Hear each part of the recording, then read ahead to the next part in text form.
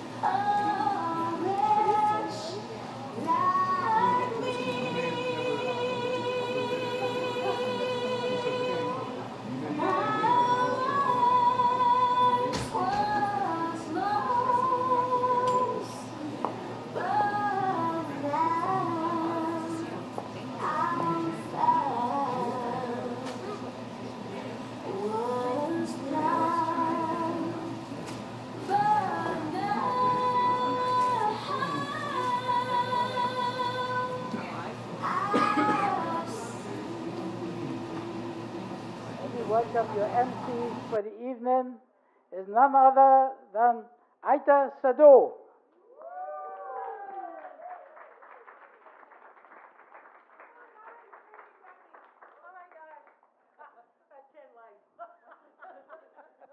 Good evening, everyone.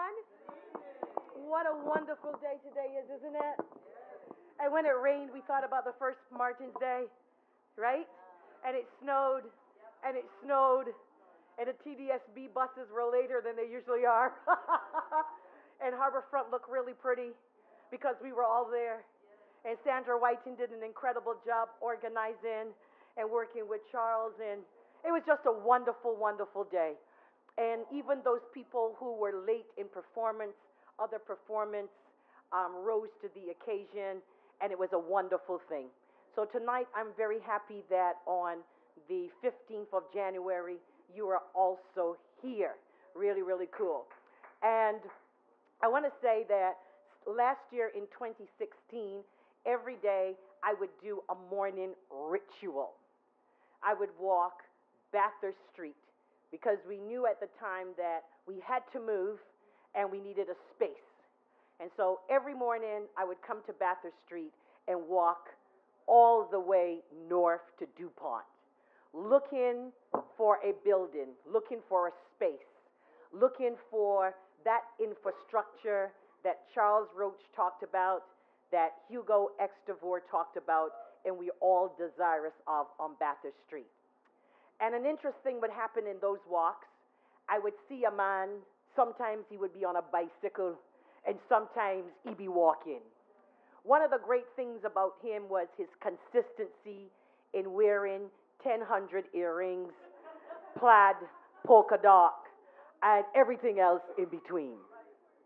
And this man would say to me, "What you doing?" Because he never ever once talked softly. "What you doing?" And I would say the same thing almost every time. "I'm walking back the street to see if there's a building or a place that we could have infrastructure and blah, blah, blah, blah, blah, blah." "Why you doing that for?" "Oh, because, we need to find a spot." "You don't find you're walking far?" "No, it's only a 6-7 minute walk, and I'm trying to figure out how to explain to the community that they would walk 3 seconds before from the subway to a different book list, but now they're going to walk to a destination of 6 and 7 minutes." "Well, you mad or what? Who walking that? Find another thing to do." And every morning I walked the street, Hugh, as he was coming from his Tai Chi class, right? There you go, right? And I was actually going to join him in Tai Chi. Not little did I know that a brother was going to come like 2 weeks later and say, "I want to teach Tai Chi here," right? So get this. So every day morning, we would have this kind of ritual. And then one morning, I'm walking out Bloor Street. Movement has changed, walking Bloor Street. And as I walk past the dollar store Dollarama, way in the back, I don't know if he smelled me, if he spot me, if he had like something on a watch that went beep, beep, beep, beep. She passing, no. He came running out of the dollar store. And again, in that soft, loud voice, he said, "You don't read the pink signs?" The pink signs. "The pink signs across the street." Now, the pink signs were up across the street for about 3 years, and it said 2 words, "For lease." For lease. And he obviously had read the pink signs a lot. For lease. I remember one day he came into the store and the place is packed with people, and he said to me, "Excuse me, you want to talk to the people at the roti shop?" And I'm thinking, why now be your advocate? I went there Monday and I said to them, "All you have aloe pie?" They say, "Not today." I went there Tuesday and I said, "The aloe pie reach?" And they said, "Not today." I went back again Wednesday and I said, "What happening with the aloe pie?" And they said, "Not today." I went Thursday and I said, "Aloe pie ready?" And they said, "I want you to go over there and tell them, take down the damn sign. There ain't no aloe pie." 15 people in the shop look at this man and think, "Who the hell is that? What's he talking about?" So I went next door and I said to the roti shop, "You need to take down the sign. You have no aloe pie." And a man in the roti shop said, "I have been telling them that. Take down the sign." So it is really Hugh Extrovert that got the roti shop to take down the sign. We have aloe pie. So back to the dollar store now. So he ran out and he said to me, "You read this pink sign? For lease, for lease, for lease." And so I came and I said to Miguel, "We sell books and we're in the business of words. We need to read the pink sign for lease." And so having read the pink sign for lease, we engaged with the developer, and this is how we ended up here. So Hugh is very much part of the reason that we are in this space, because we read the pink signs, right? There you go. And then when we moved, he missed the move. I wasn't quite sure why he missed the move, if he didn't want to haul the boxes. But I noted that he came about 6 o'clock in the evening when the academics came, who never once lifted a box, but came to deconstruct the movement of the boxes across the street. And we were all thinking that. But Hugh, in Hugh's good form, walking into the store, and he said to the academics, "Olia, you look kind of fresh. I bet you didn't move one thing today." See, he knew the academics. They were deconstructing. And about a couple of months later, when we were settled in, I'm having a meeting with a number of book reps, and in Q came. Plaid, polka dot, flowered, 1 million earrings. And I'm sitting talking to about 6 people. And Hugh walks in and he says, "Here, man." And I could see the other people thinking, "Oh my God, is he on the meeting? Like, what point is he speaking to? What's happening here? Here, man. Now you reach here, but you need to get back over there." And the people are thinking, like, what part of the meeting is he at? What's he speaking to? Who is this man? Does he not he's aware that we are here? Why is he just talking to Ita? And then he goes, "So here now, to get back over there, You have to go and get no Hindu people, Jewish people, Christian people, Buddhist people, everybody that can pray. Have them do one big multicultural prayer, and you're going to land back over there. The people in the meeting look at the notes again and think, where is he on the agenda? Why is he not speaking to us? They were having a Black Praise People moment, like we were dismissing, like nobody's talking to us, you know? It was one of those kind of moments. And in true style, and as he was going through the door, and he always did this wonderful moment, he went through the door, and then he would have that pregnant pause, and he opened back up the door again, and he said his reoccurring line, "Stay black!" Oh my God. People look at the agenda again. So, I am very pleased that the Extavor family is here. I am very pleased that we can be here to celebrate him and Charles, two great brothers that brought us Martin's Day. I just came from the Jane community with an initiative called the Walk with Excellence, and I'm going to say this real quickly. And one day going over the intersection of Jane and Finch, thinking about how do you impact narrative in a community. And as I'm going over the intersection, I see in my mind's eye Charles and Dudley leading a parade, and they looked at me and they say, "Demonstration of public good. Where you going with that?" And that is how the Walk of Excellence got started, because two of our leaders and our elders told us that when we publicly demonstrate, then things happen and we can impact change. So today, January 15th, is a wonderful occasion. Really happy that you came out to feel the vibes. Yes, I know it's snowing, but after all, it's Canada. Here we go, here we go. And what is also particularly cool is that I feel the next generation too is in the house. We got Sunset Roach coming up to make big, powerful points in a PowerPoint. You know what I'm saying? This is good. Next generation coming.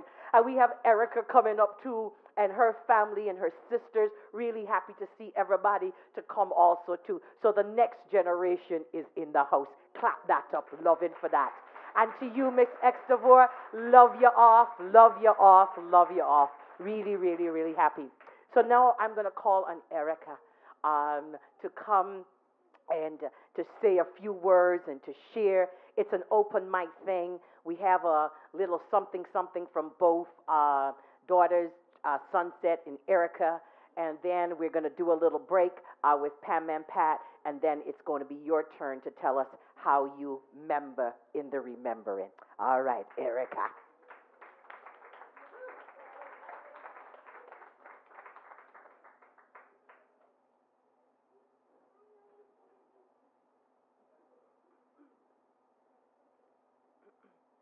Greetings. Well, give thanks. Give thanks for life. Give thanks for the life giver. Acknowledge the Almighty Creator in this space today and with all of us. And we give thanks for the wonderful energy that brought all of us here today. Of course, we are here walking in the footsteps of our ancestors, standing on the shoulders of our ancestors. We want to honor my father, Hugo Extavor. We want to honor Charles Roach. I remember Mr. Roach and his family like they're members of our family. I remember having family barbecues and, a lot of shared experiences, and that meant a lot to us because we definitely knew that our parents were revolutionary and living on the edge in a way, and it felt really good to be supported by another family, a Trinidadian family as well. So we give thanks to the Roach family and enough respect. And we want to also just honor our brother Marcus and his family, his wife Janine, and my two nieces, Vivian and Simone Extavor. They're in a hot place right now, but they're definitely acknowledging the moment. So they're here with us spiritually. My sister Cassandra is here. Kara is here. Maria, another sister, she's on her way.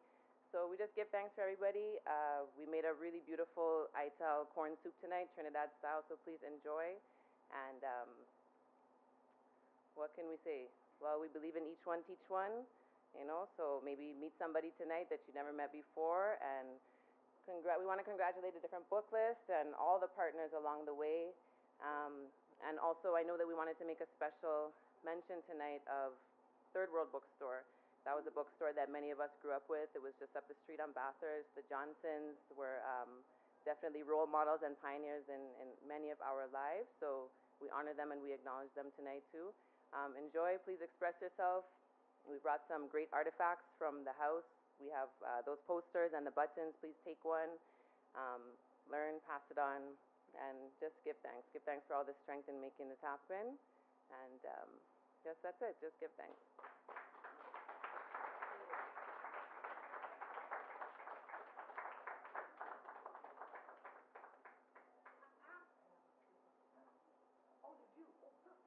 Very good. Very nice. And thank you, Erica, and also to thank you, Kathy Grant, too, for bringing the clip-ins and all the people who brought clip-ins and music and other things that we are going to experience.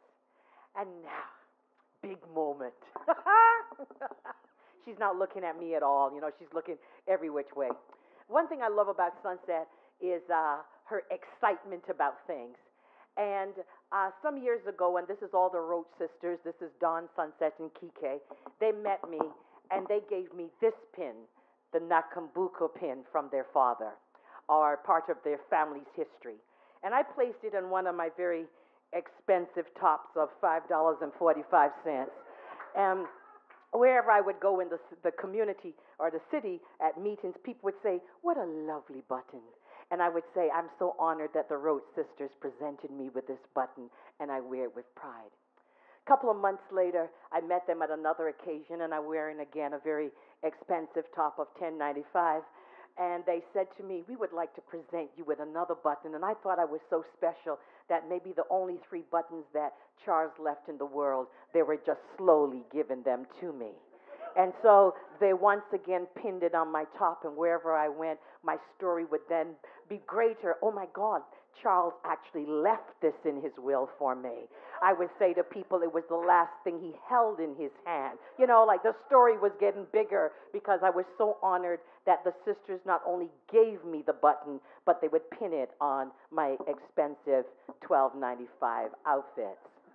And so Sunset, in all of her joy, came to the store one day and she said, "Idea number 2005 to raise money." And I thought, I'm feeling that. And she said to me, "I know what I'm going to do." And Sunset went in her car and she came back with a box. And out of that box, she took 500 buttons. The buttons that I thought were only 3 in this world. The buttons that I was putting on my silk talks and telling everybody in a meeting, I am wearing history. But Sunset came with 500 buttons. It was an awkward moment to explain to her that I had already have 3 and I didn't need another 497 because I didn't have that many outfits.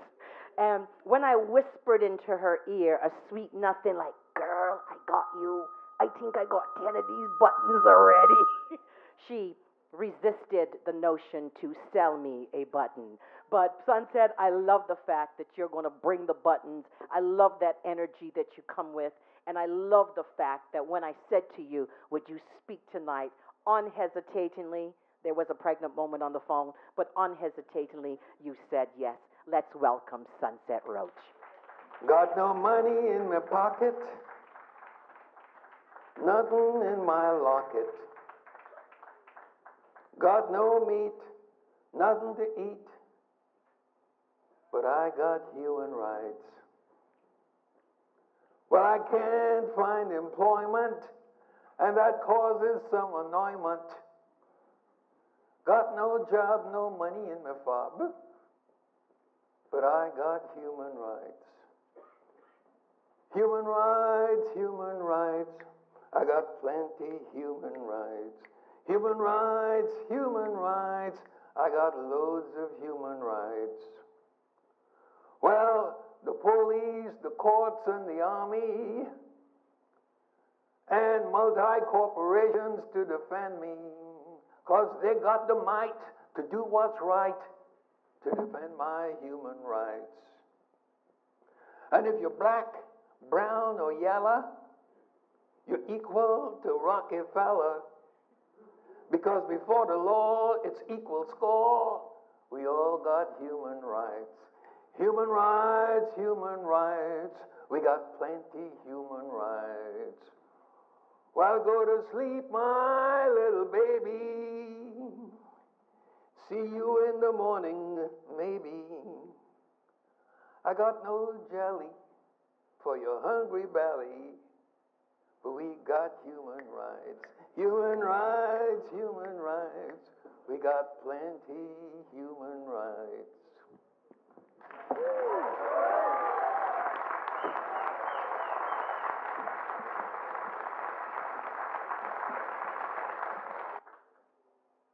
Thank you, Panman Pat. That was wonderful to hear Dad's voice again. And I want to say good evening to all of you. Good evening. And I want to make a special thank you to Aita. She's saying that she asked me to speak, and I didn't hesitate. I was thinking, why is she asking me to speak? Because I'm not a speaker. My dad was a speaker. My sister Kike is a speaker. Don is an actor, a speaker. I am an elementary school teacher of grade 1, 2, and 3. And I don't take to public speaking. However, because she was asking to speak on Martin's Day, I thought this is really important. This is more than me. This is not about me. This is about a person who inspired the world around civil rights. And I was speaking with this brother, I think you're Donovan. He was one of the first people to come, and I said, you know, what brought you out? And he was asking, are we going to be discussing? Are we going to have discussion? I said, well, you know what, I'm not really sure. It's where we want to take it. But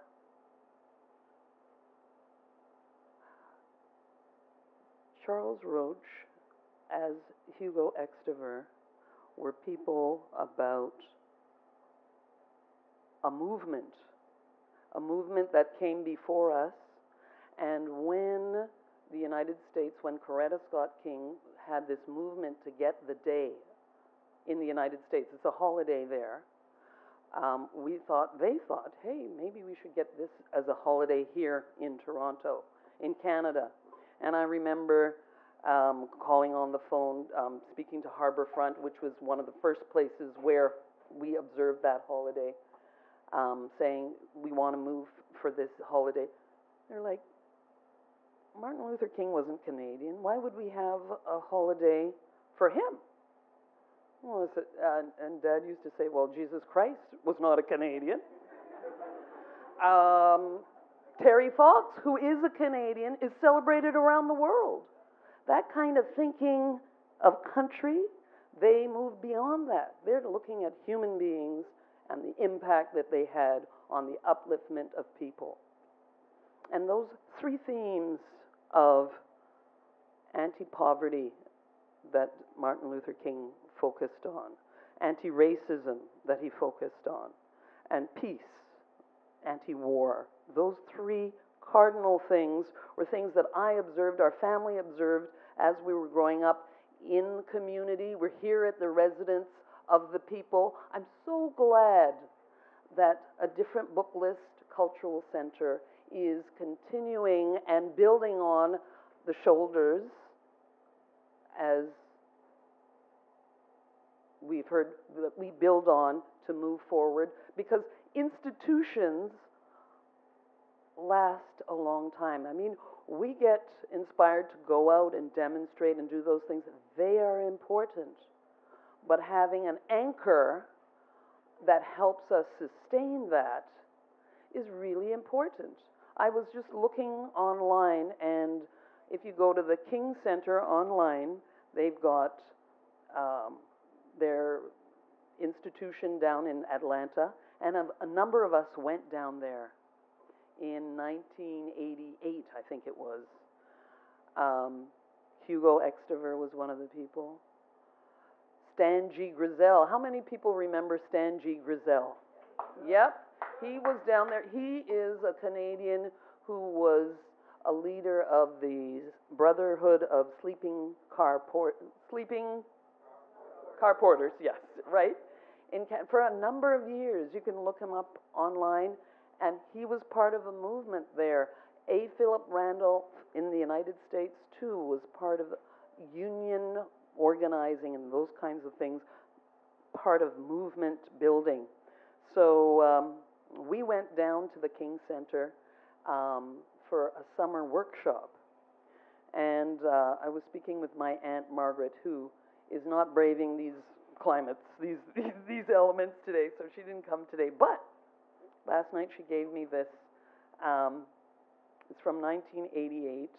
It's from the Martin Luther King Jr. Center for Nonviolent Social Change. And it is 6 Principles of Nonviolence. They're talking about nonviolence 365 days of the year, not just today. And it's good to have a focused day that gets our mind around it, but we know it goes beyond just a day. And you want to hear what the 6 principles are? Okay. I'm not going to give you the detail, but principle number 1 is nonviolence is a way of life for courageous people. You know, Dawn reminded me, my sister, today, that the symbols of the fight for equality are sometimes used by right-wing politicians who grab some of the truth and twist it so that even somebody like Martin Luther King, who lived and shared a tremendous philosophy for equality, at some points has been co-opted by, I mean, I didn't see it myself, but number 45, the 45th president was on TV signing something, speaking the words of equality and justice, but we know the actions are exactly the opposite. So I want to encourage everyone to go back to reading some of Martin Luther King's words. We're here at a bookstore. I'm sure they sell King's works. You should patronize it. If you don't buy it here, buy it somewhere. But that first principle, nonviolence, is a way of life for courageous people. It's resisting evil. It's aggressive spiritually, mentally, emotionally. And it persuades opponents of the righteousness of our cause for justice and equality. Principle number 2, nonviolence seeks to win friendship and understanding. Friendship and understanding. I mean, that's something that I use or try to every day. You know, when you're just having dealings with individuals, winning friendship and understanding, in the creation of the beloved community. That's the end game, the beloved community. Principle number 3, nonviolence seeks to defeat injustice, not people. That's really an interesting one. You know, when we see things coming out of people that we really don't like, it's hard not to dislike the person, but it's really the behavior, because there's always hope that they might see the light. And even in ourselves, there may be things that we dislike, but we always are striving towards not defeating ourselves or putting ourselves down, but talking ourselves and others into positivity. Principle number 4, nonviolence holds that suffering can educate and transform. Suffering can educate and transform. So those people who go out and demonstrate today, like the Black Lives Matter people, who are out in the cold for weeks in front of the police station, and other individuals criticizing, oh, you know, you shouldn't do this, you shouldn't do that. This is the kind of thing that Martin Luther King and the movement, it's not just him, people like Rosa Parks, in Canada here, even before all of that, with Viola Desmond, people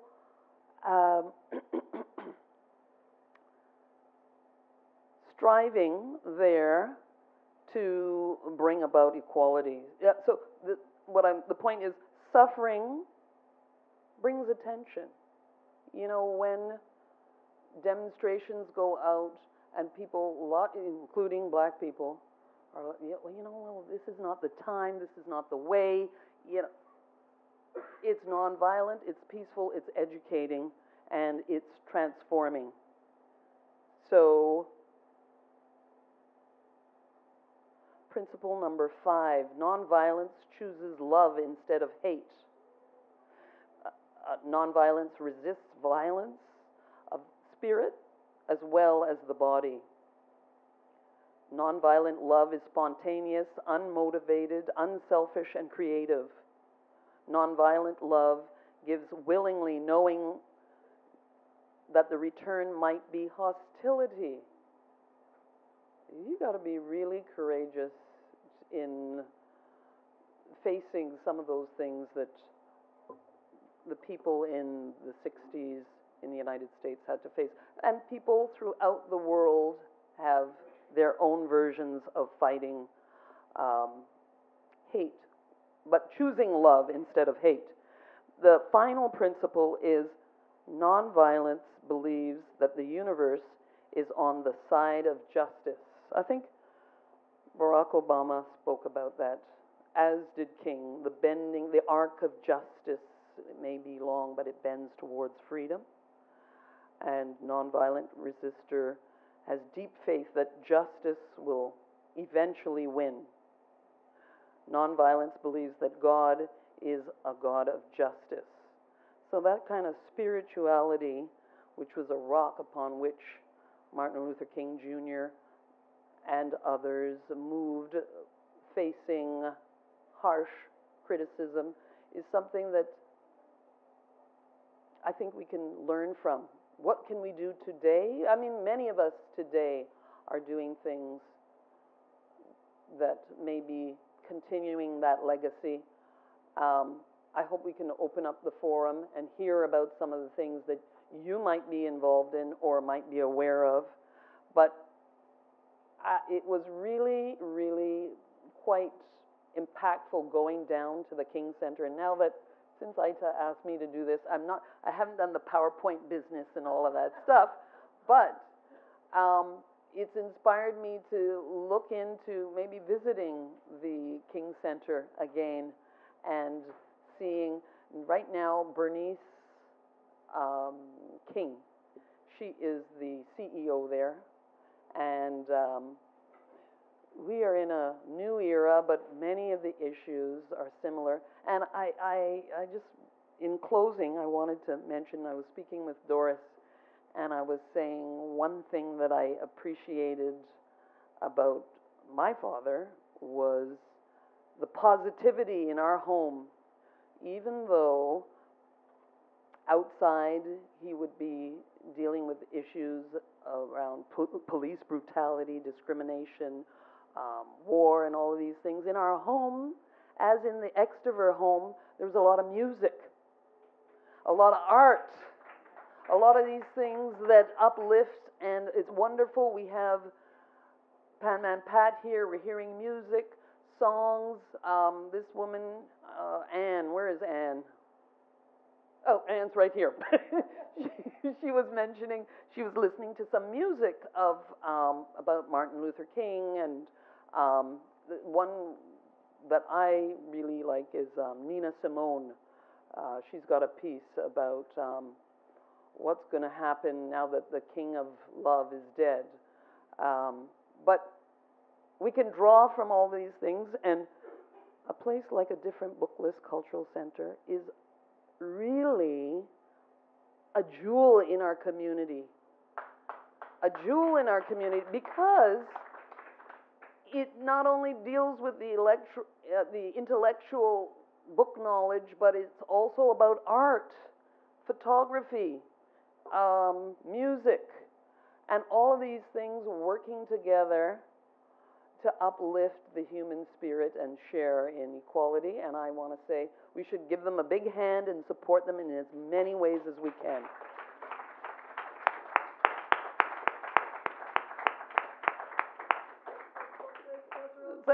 Different Booklist Cultural Center. Different Booklist Cultural Center. Wonderful, wonderful, wonderful. Where is our famous leader here? Here she is. Well, I hope We shall overcome. I'm going to open up the floor. Yes. Okay. Got no money in my pocket. Sing a happy song. He said, sing a happy song. Sing a happy song. These, In Babylon.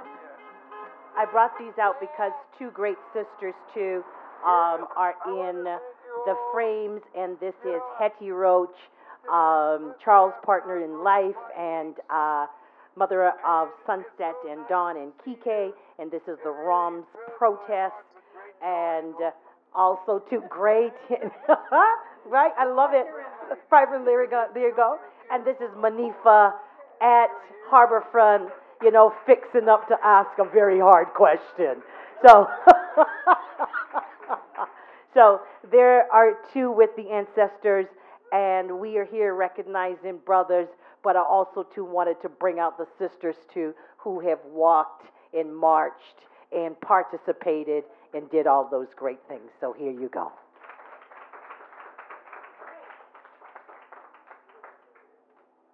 So, where we're gonna go now is to the open mic part. All right. I know everybody got, like, you know, their 6-page essays. No, you know I'm playing, right? And what we're gonna do, you wanna say something?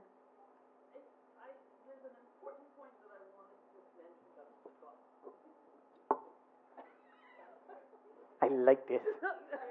Community engagement. No, because I'm looking at the audience, and we have a lot of women here. Like, most of the audience is women, which is great. We want to see the men here too. However, the reason I think that people like Hugo Extever, Charles Roach, Martin Luther King Jr. could do the great things that they did is because they had solid partners and families who could sustain them through tough times. And Doris is here, and I want to give her a great hand. How important that is. Really great. Oh, that's good. Good, very good. Good point, Sunset. And you notice how that little chant thing started there just now. Different booklets. That's the spirit of your family, you know, as a Trinidadian thing. Bom, bom, bom, bom. So we're going to get the open mic segment going.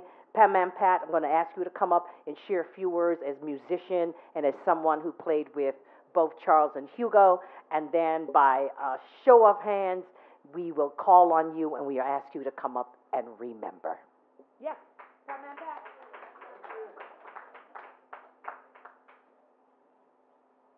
Thanks, Aita. Sunset said she's not given to public speaking. Do you believe her? She probably wrote that speech over and over and over till she got it right, but she did get it right.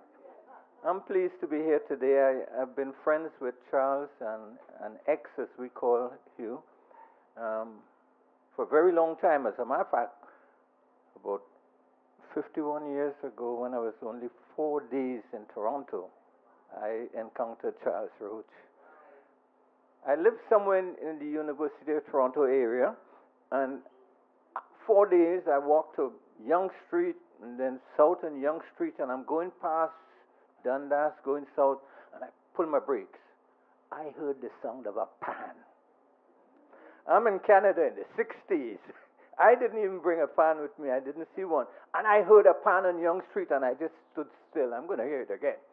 And this is like 2 o'clock in the afternoon. And I followed that song up 3rd floor in a building that's on the east side of the Eaton Center.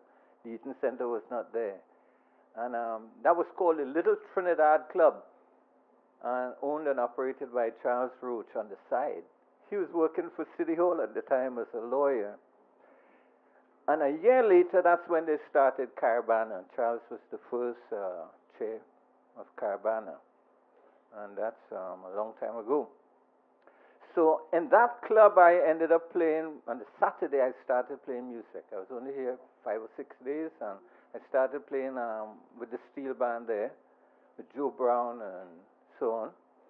And sometimes Charlie would bring the guitar and he would sing. And he would take gigs on the side. So I started as a gigging musician, playing the bass for Charlie. He'd be playing the guitar and singing. And a guy played the mandolin, a guy from Guyana, I think Sil was his name. No, not Selogom, Sil.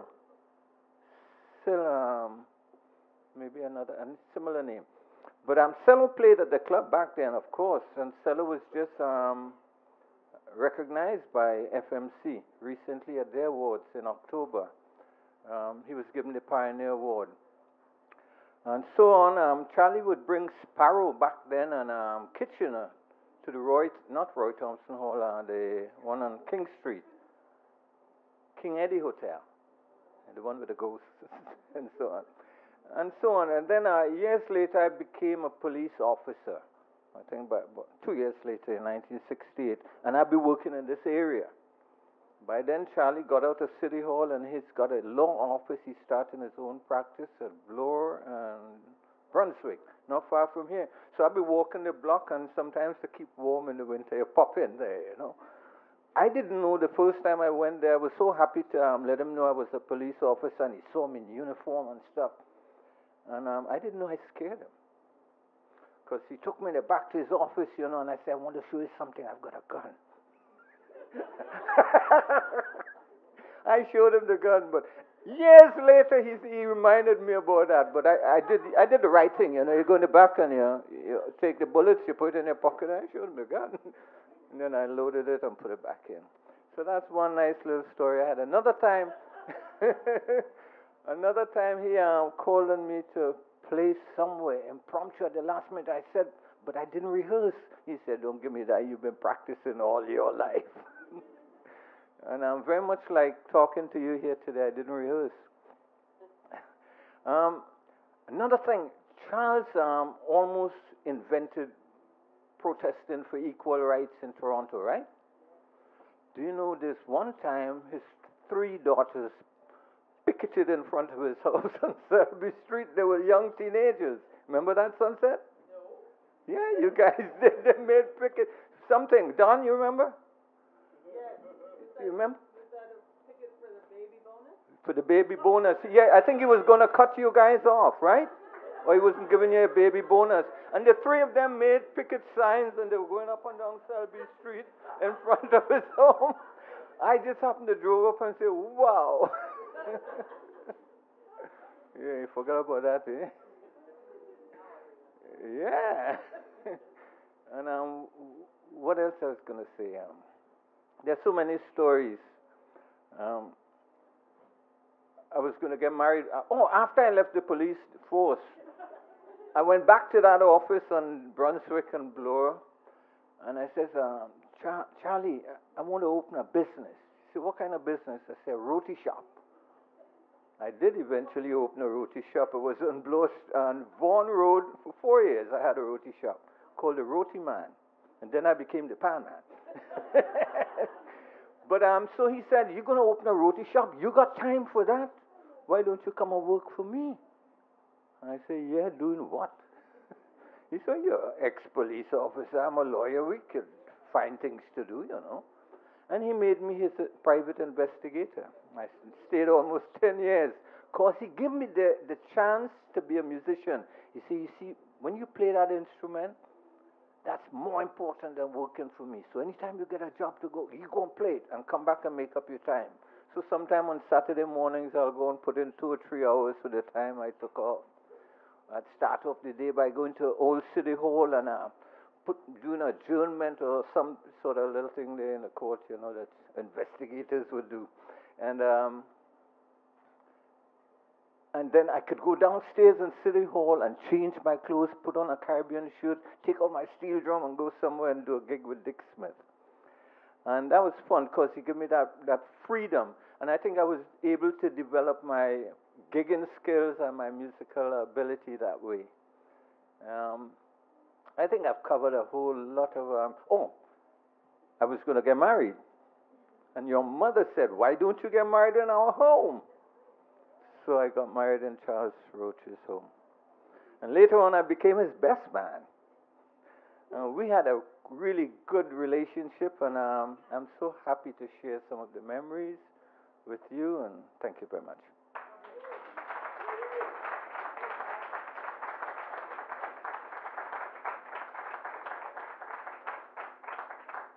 All right.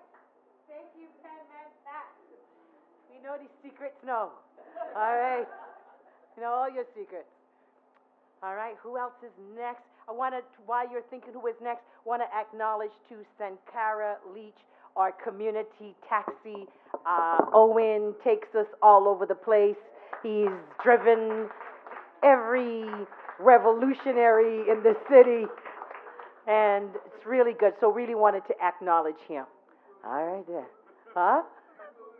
Yeah, including me. That's right, including me. But it's good. So who's up next? Don't everybody talk at the same time. I gotta pick on people. All right. Phil Taylor's in the house. Oh, Phil Taylor is in the house. Phil Taylor is right here.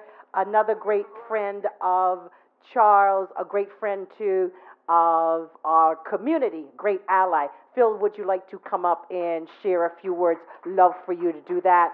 And Phil is on CIUT 89.5 FM every Monday and Friday also? All right. There you go. Thank you very much. I just left CIUT, and my last words were, please come and see this event and attend. So you all showed up just because you heard from me. I'm very pleased with that. I understood we had a lot of power. I love Charles Roach and Hetty Roach, and I'm just so glad to be here, and particularly since the tie-in is, of course, Martin Luther King. And Charles had so many of the qualities that people think they see and do see in Martin Luther King. He was, and Hetty, I got to keep saying Charles and Hetty because to me it was a team, and that I've been at their house when they're cooking, and it was not one person, it was two people. It was like watching a dance. One is moving here to pick up something, the other is moving. And that was, intellectually, they were the same way. And they were both so brave and serene. And, you know, Martin Luther King did this thing of advocating a human equal environment and an ending to the hatred and the violence, necessary violence for people who love inequality and like to have, who are motivated by greed. They have to hate somebody, and they always have to have violence and turbulence.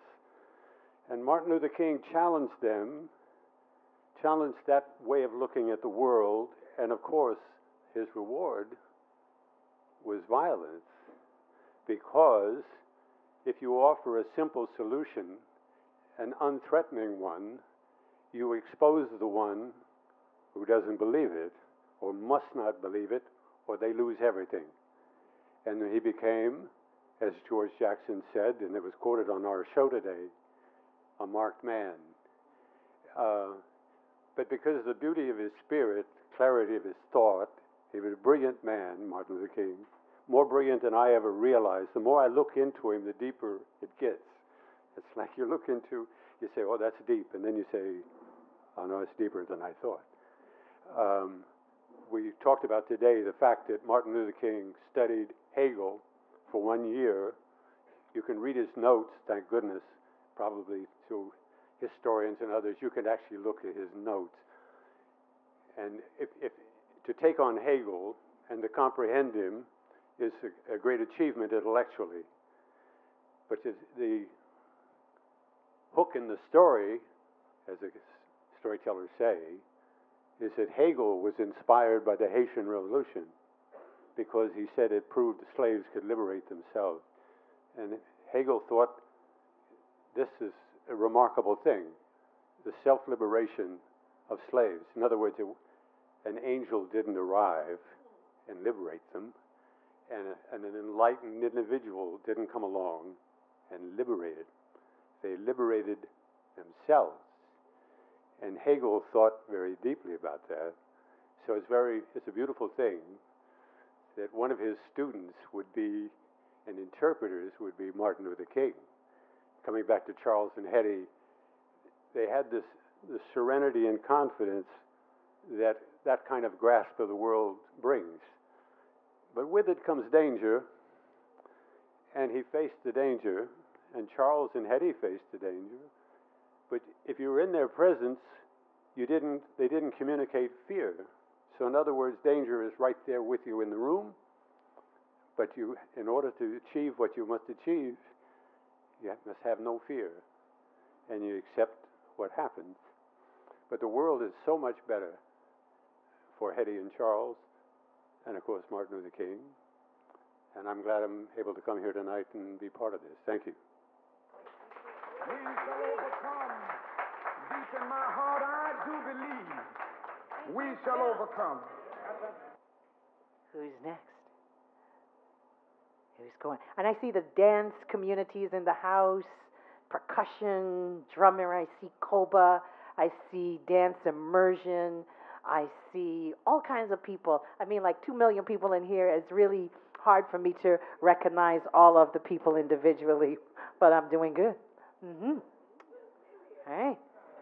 We shall overcome. See that? What? That was your moment right there. For some reason, I thought like the next speaker, you noticed that my hand went there and boom, it said, we shall overcome. And you smiled and said, of course I'm coming up next and saying something. We shall overcome. Woohoo! Deep in my heart, I do believe we shall overcome. Though I join hands so often with students and others.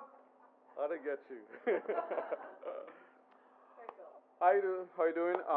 It's actually my first event here, coming here, right?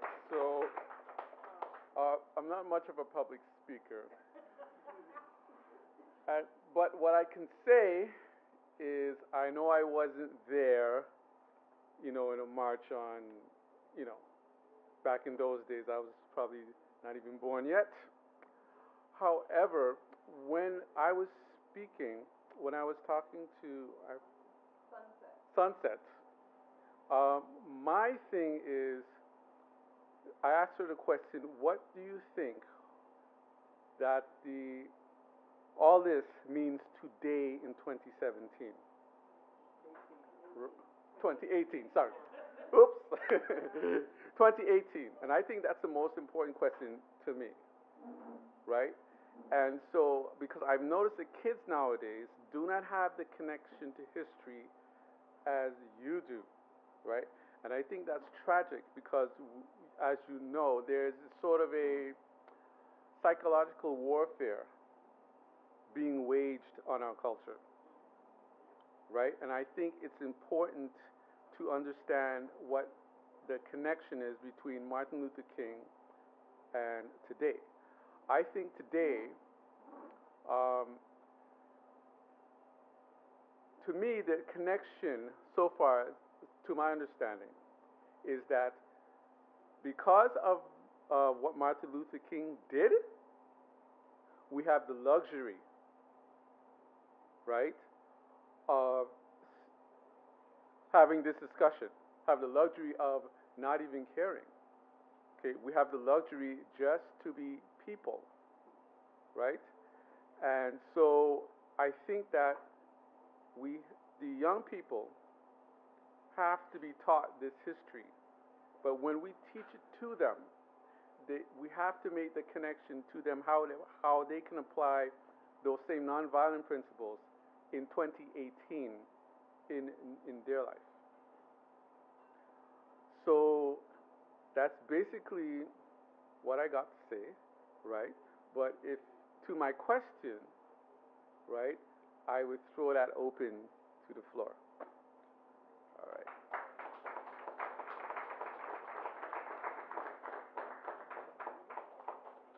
Great. Thank you. Thank you for sharing and reminding us about making the connections between history and today and the past and engaging young people. And I'm glad that you talked about the next generation. One of the things that we see oftentimes in our community are families, and then we see their progress. And one of the things that we noted over the years too was the progress of Hugo's family and what was happening with his daughters and what was happening with his children. And every step of the way, there would be bragging rights. Any good Trinidadian have bragging rights every 30 seconds. Oh yeah, you see me now. Bragging rights, right? And he would come all the time and give us an update. Oh gosh, my daughter's doing this. They're running the world now. They went to Mount Everest. This one have a cure for cancer and open heart surgery and everything. And right. And then they would show up. And truth, yes, they did Mount Everest, did open surgery and whatever. But in seriousness, we saw the progression. We saw that they became medical practitioners, and we saw that they would travel the world, and they also took their parents to share in those experiences. I've said all that to say, Cassandra, we might not have seen you over the years and time, but your dad came and gave us all your updates of all the things that you were doing in the field of health sciences. And I know that he was proud of you, or you are as proud of him. I think I even watched the Border Patrol show where you were featured and maybe your dad was featured. That's a whole nother story in a whole nother town. And I know everybody's running home to look at the Border Patrol show. But I digress. Tell it, right? So Cassandra, come on up and rock this mic. All right. Dr. Cassandra. All right. All right. Thanks, Ita. Thanks, Sunset and Dawn, and thanks everyone for coming. My name is Cassandra Extavor. I'm Hugo's oldest daughter. I was so excited to be here, so pleased and moved and touched that the community was putting this together, right up until Ita said Border Patrol. Okay, I can move with this. So maybe I'll tell the Border Patrol story because it exemplifies a lot of things about my father and, why I'm able to be here today. So I'm a scientist. I'm a geneticist. I run a research lab. I have to travel a lot for my work and go to conferences, which is PR for science. So, I definitely consider that the reason that I'm able to do what I do is because of the inspiration and the support that my father gave me. He was not an academic scientist. He was not a traditional man in any sense of the word. In professional, in musical interests, academic interests, I did not exactly follow in his footsteps. If you say, I'm also a musician, what kind of music do I play? It is not the same as his. What kind of books do I read? It's not the same as his. But what I can say is that he unwaveringly encouraged me to do what it was I wanted to do and follow the path that I thought was interesting for me. And his only requirement was, are you doing your best? And are you enjoying it? And are you fulfilling the responsibilities that you have taken on? If you're doing those things, then do what you want to do. So I followed that inspiration, and he spoke, he was really, in another incarnation, he would have been an academic. And he was always reading about things that he didn't know about, reading about places he'd never been. And one time I needed to go to a conference in New Zealand, and I said, Daddy, why don't you come with me? You've never seen this part of the world. The only reason I have the opportunity to go there is because of all the encouragement and support that you gave me that enabled me to pursue these studies and have this career, so I want you to share in that. So we went on a 2-week trip to Australia and New Zealand, and we were in Australia first, and then going to New Zealand. And New Zealand is an island nation, like Trinidad, and like many island nations, they have a limited number of life forms, and most of them have been extinguished by humans. So they're very protective of their animals and their plants, and their border control is not a joke. That's why they have the whole show about Border Patrol. So you cannot have an apple or a banana or a pumpkin seed or anything. They do not, no wildlife, no biological material can enter their borders from outside. So they ask you to make a declaration. Do you have anything? I said no. And now my father, those of you who knew him, who saw him around the neighborhood, he loved gardening, he loved plants. He might often have flowers or leaves. Don't think that he paid for those in a store. He saw a bush at the side of the road. He thought it was so nice. Okay. So we're in Australia, and he said, but Santa, I didn't know they had this. Look at this plum tree. Look at this plantain. Look at this, but I should buy some land here. I said, okay, well, sure. Why not? Why not? But they have banana. So he was so impressed with this part of the world, he had no idea could have tropical things like Trinidad. So he was stealing plants and bushes from the neighbors all the time. So I said, Daddy, please don't. Okay, we can't bring that to New Zealand. He said, oh, but I just want to take it home and plant it. I said, no, you cannot cross the border with that. He said, okay. So we crossed the border. We're at the thing. Customs says, do you have any plant or animal materials? I said, no. My father's not saying anything. He said, I'll just let you talk. Okay. So he said, no. He said, okay. So they scanned the bag. They said, what is something in the bag? We have to open your bag. I said, okay. I'm looking at my father. He's saying nothing. And they opened the bag. Passion fruit, lemon flower, this bush, I don't know what, these seeds from this. I look at him, he says, what? I said, Daddy, this is biological. No, but it's just a couple seeds and small. I said, okay. And I got written up in New Zealand's customs law as having violated their law, and I guess this made a spectacular episode of Border Patrol with me not looking amused at all. And my father saying nothing. He was just like, and again, those of you who knew my father knew that it was very unusual for him to keep his mouth shut. But somehow he had no comments at that time, no comments.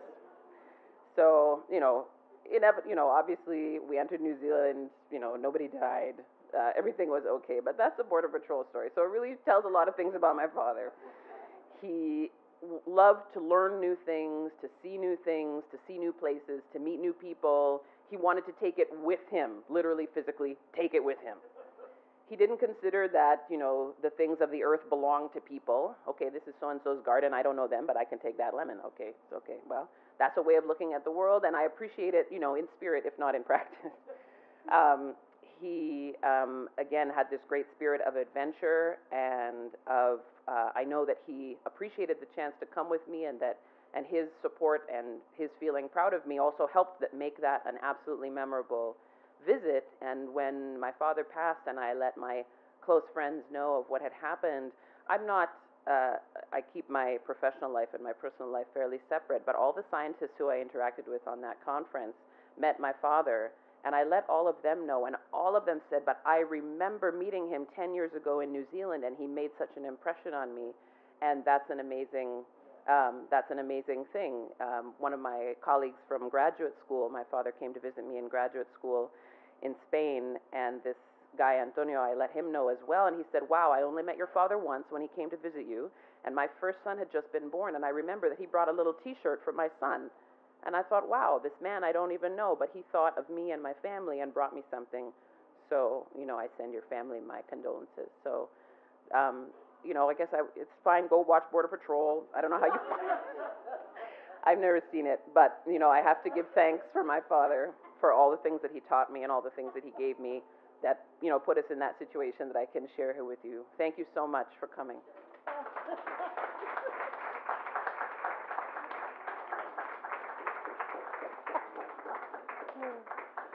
Thank you, Cassandra. It was the most watched show ever.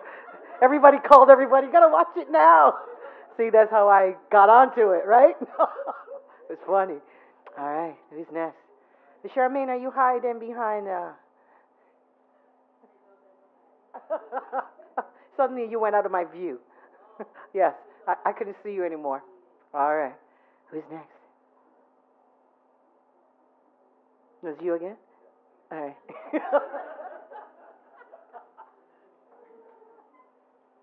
I figured sunset had two turns. So I didn't speak to Hugh Xavier, so I'd like to tell you two little short stories. He was well known in Afropan, in Afro Steel Band, in the engine room, playing the iron, And I'm a member of Afropan too, and so I thought we'd like to shout him out on that.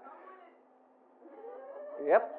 And the second little mention I want to make about X, as we also call him affectionately, he started off his children's career in performing arts. I remember they were about 11, 12, 13, 14, thereabouts, and he rented a hall on St. George Street, and he invited me to be the MC. And I was a part of launching your guys' career. And when I heard that you're a singer in Boston and stuff, I said, wow, I'm in good company. And he also used to tell me that Marcus worked for Obama. Yes. Yeah, he had great, his children has done really well, and I wanted to shout him out on those two things. And I saw they brought his conga drum here.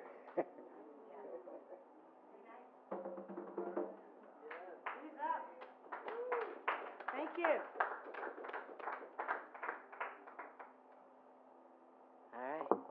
Wait, people over there in the balcony area, how you doing back there? You good? I see Jennifer Walcott. Very good, Jennifer. How you doing? Your heart's beating fast right now. You're coming up, you said. All right, then. I wasn't mistaken. You're waving. All right, it's a waving thing. And then one Black History Month, when I worked many moons ago in Flemington Park, we invited a number of people to do presentations for African History Month to youth. And it was an after-4 program, and you can picture the gym, the gym packed to capacity. And an organization came to do a Black History Month presentation, and in about 5 minutes, the whole gym cleared. Everybody went to the bathroom, and because there was a rule at that time, if you went to the bathroom, you had to go with a friend. That meant that 100 people went to the bathroom, and 100 friends went to them. Lasted 5 minutes. Next week, we had another presenter, and they came and they had some traction, and I think the students lasted half an hour. 100 people went to the bathroom, and the other 100 people went to the friend. Third week was Hugh Extravor, and this is where I fell in love with him, and this is where I had a respect for his artistry. And once again, Hugh came. He came in his car. He got out, and he had on the plaid pants, the polka dots, the flowers, 100 earrings, lots of bracelets, and 2 big sacks. And all the youth in Flemington Park Community Center looked through the window and thought, holy cow, who is that? And Hugh came in, and he had his 2 big sacks, and his performance began. Okay, everybody I reach, put down the bags, all right, put the seats up, okay, we're going to be drumming today. Bring the drum now. Okay, open the bag, everybody take out a percussion. And then about 10 minutes later, about 35 youth, everybody had something to knock. Everybody had a drum. Everybody could use their mouth. Everybody could stamp their feet. Everybody had bottle and spoon. And this is how for almost an hour he spoke about Martin. He spoke about the politics in the city. And when you talk about the transference of information to our young people, that's how he did it. The whole time he never stopped. All the time drumming. 35 people keeping music and making music and knowing that they too are instruments. And at the end of the night, and the end of his performance, they packed all the things in the bag. He didn't pack them, they packed them. And then they took the bags and walked him to the car. The man wearing the polka dot pants, the flower thing, the stripe, 200 earrings, all kinds of bracelets. But he had a percussion and something for everyone. That's how we transfer the information to young people. Right? Okay, who's next? Madeline Edwards is in the house, coming all the way from Mississauga. Madeline is one of the founding sisters of the Congress of Black Women, also responsible for building an incredible condominium building, apartment building for newcomer women in Mississauga. Want to big her up and send her some love. Wei Lu, is this you? Oh, okay, fine. All right. So here it comes. We had sunset. Now we're going to have dawn. So bring it on up, dawn. Here we go. Woohoo! Got no money in my pocket. Come on, snap. Nothing in my locket. Got no meat, nothing to eat. But I got human rights. Well, Thank you. I want to move our souls with the memories of Martin Luther King and the names of the great people who have been mentioned here: Hugo Extavor, Charles Roach, Hetty Roach, of Manifa, yes, of the people who have passed on, Stanley Grizel, Arch Bastien, he was one of the founding members of Jaribu. Jaribu, oh yes, Jaribu. And in order to move our souls, I feel we have to get up out of these seats for a moment. So are you willing to come with me on a journey to move our souls? Are you